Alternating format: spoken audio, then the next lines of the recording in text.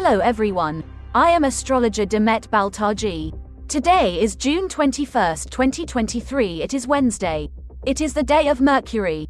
The moon enters Leo at 0:43 GMT +3. For 2 days, Leo moon increases our confidence and creativity. We may want to express ourselves in the outside world, show our talents and get attention.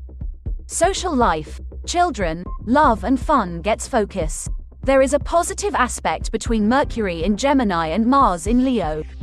Communication traffic increases, writing and speaking is productive. We can have pleasant conversations with people around, and with children.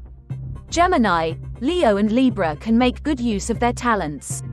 Afternoon hours, the moon forms square aspect with Jupiter in Taurus. Optimistic and relaxed energies make us feel better. We can feel safer and bolder in our private or business relationships. Social and cultural life gets active. We can care too much about personal comfort, and this can lead to excessive behavior. We can be lazy, our appetite may rise and we may spend a lot. Taurus, Leo, Scorpio and Aquarius are mostly affected.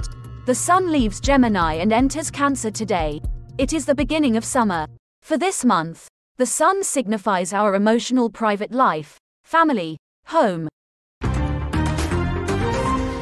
Did you know that you have to watch your horoscope according to your rising sign? We astrologers always make our predictions according to rising sign.